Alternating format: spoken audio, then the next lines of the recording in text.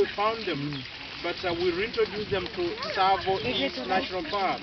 Tsavo because Tsavo is the biggest park in the country, has got different types of vegetation, different types of wild families, and our orphans need to be invited and accepted in a wild family.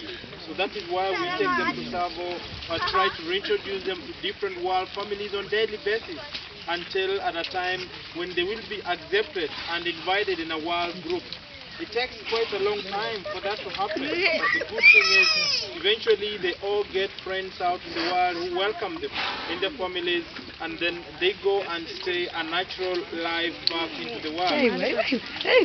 The process of reintroducing them back to Tsavo takes the minimum of about 5 years, maximum of about 10 years before they're fully accepted back into the wild. This is because naturally elephants are family oriented and they don't just invite strangers in their family.